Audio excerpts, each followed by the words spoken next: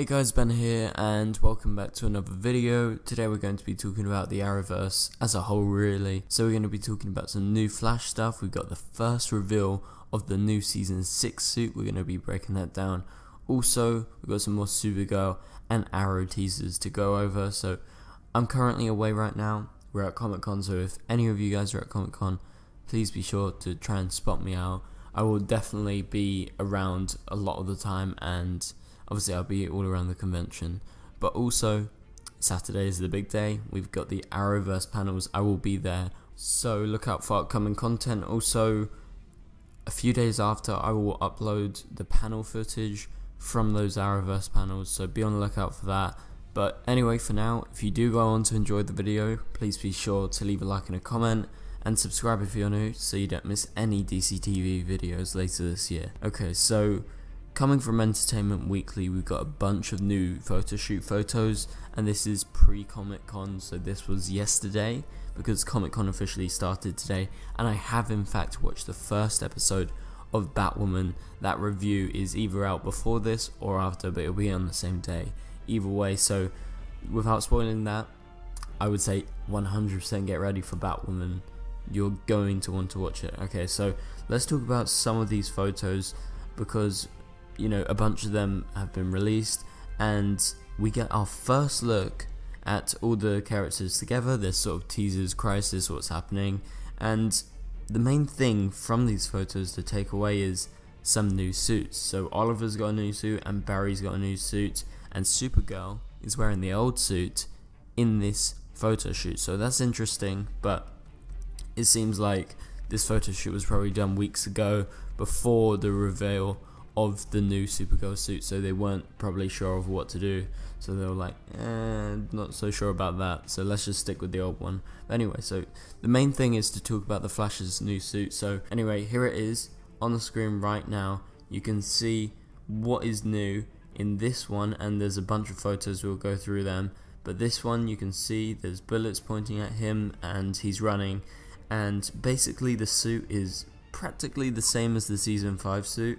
However, obviously his mask's off, he doesn't have a cowl, but that is going to be rectified. This is only for a photo shoot, it's because they want to see Grant's face.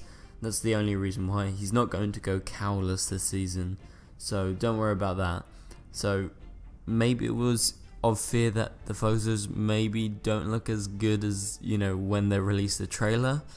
I'm thinking that could be a possibility, but another possibility is more likely than not they just want to see Grant's face in the photo shoot. But you can see there is just some new gold streaks of lightning, and these gold streaks continue on to some of the other photos. So you got another one here where he's running away, and so this is again from Entertainment Weekly, and basically, yeah, the suit's practically the same as before, but you can actually obviously see some significant small detail changes, and that is mainly just adding more gold. This is another photo, and he is again running away. You can see the additions of the gold within these photos. And so the last one is actually the cover for the Entertainment Weekly issue, and I think this gives us properly our best look. And also he did an interview, and you know, I might include that at the end of the video, but it will definitely be linked in the description below. Doesn't really give anything too much away, and we'll talk about one of the interviews they did in just a sec about one of Grant's quotes. But the big thing is, obviously, this front cover is showcasing the suit once more, and I think this is the best example of what the suit's going to look like, and I'm looking forward to it. Apart from, I'm not sure as exactly how simple it is. It seems really simple like the last season suit, so maybe it'll look really cool with the lightning, or maybe it's just going to be a bit, you know, the same old like the suit last season, which wasn't very good if I'm totally honest. I didn't really like it at all, and so they had the problem with the cow, and so they've, you know, not included the cow for these photos, so that still remains a mystery. Obviously Grant has confirmed he's got a chin strap, but you know, we haven't seen it yet. But anyway, so let's move on to talk about this little interview segment that Grant did with Entertainment Weekly. And so this is how the article went on, and he gave a few hints as in regards to the villain, which is of most interest. Obviously, you can read the articles, and there's a lot more than what I'm going to be going over, but okay, so Eric Wallace, the new showrunner, said if season 4 was a little bit more humor and season 5 was a little bit more spectacle, in season 6 we'll have a little bit more heart. We want to deepen character emotions. Okay, so that is a little bit from him, from the showrunner, so that's exciting. It's going to be a little bit more heart. I think this sort of reminds of season 2. There was a lot of heart and emotion, especially towards the end, to do with Barry's losses and things like that, and so it allows them to actually not shy away from the big elephant in the room of Barry and Iris's daughter Nora's passing. And so that is something that Barry and Iris must deal with in season 6. So I'm glad to hear that they are continuing on from that. But as in regards to how everything's going to play into next season, we're also finding out more about the Crisis headline in the Future newspaper and why that date changed in the season 5 finale. If that date changed, heading towards the crossover we're going to be dealing with, Grant Gustin teased. So apparently, also, this is another quote, we've really found unique ways to make the season fresh that we never expected thanks to Crisis. This season really is divided up in a way that the episodes before the crossover are pre-Crisis episodes, and then the back half of the season is all about dealing with the fallout event of Crisis. And so that's very interesting, and that's to be expected, and what we've sort of expected this whole time, that everything's going to be leading to Crisis, and it's going to be a lot about the newspaper. So that's very good to hear that confirmation. But anyway, so in addition to Crisis, Barry and Team Flash will have a new big bad on their hands, and so they didn't reveal as to exactly who he is. The quote that was given is, he has not been name dropped on the show, but is from the comics, and he's a male as well. So that is really interesting. So he's not been name dropped on the show, so that means it's not Red Death, which is sad to me, but at least we got Godspeed, fingers crossed Godspeed sticks around. But then I'm going to move on to the next quotes, and I think I figured out who it could be as the villain. So this is the quote: the emotional journey that the big bad is on mirrors the emotional journey that Barry Allen must face going into season 6, says Eric Wallace, the showrunner. The big bad this season, if we can do our jobs right, will be the most personal villain the Flash has ever faced emotionally since Eobard Thawne, because this year's big bad is facing kind of the same circumstance Barry is going through. Is going to bring them closer together in a darker way than a villain that we've perhaps seen in the last few seasons. So talking about how they're going to be really close and they're going to have an emotional connection, the thing that pops to mind straight away, and how the emotional journey is mirrored of what Barry's going through. Obviously he's going through losing Nora and sort of being in that despair.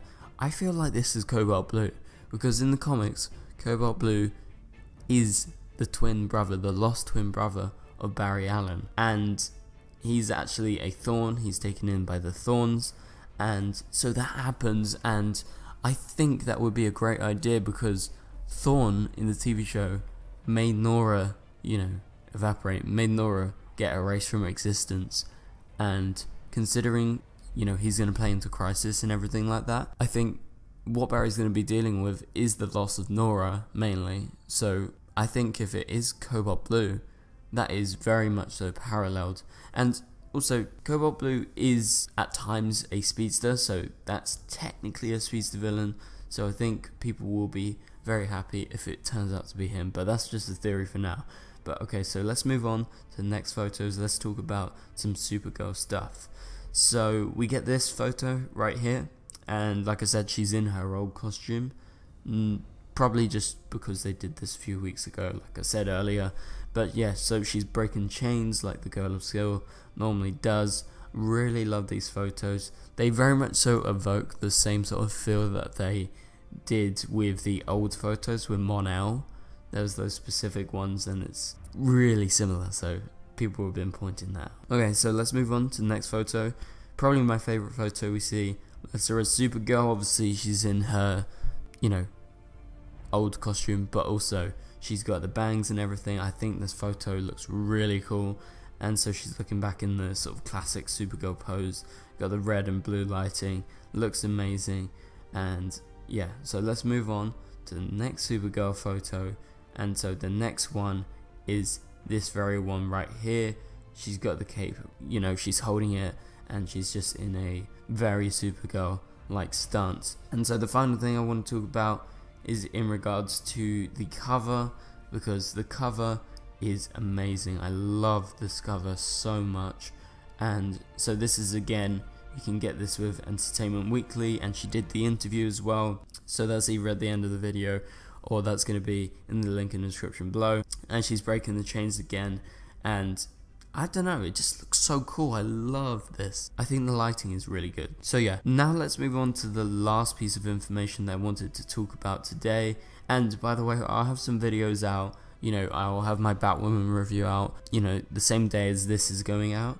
But also, I've got a scheduled video coming in the next few days about some new Supergirl teasers that were released, you know, a few days ago.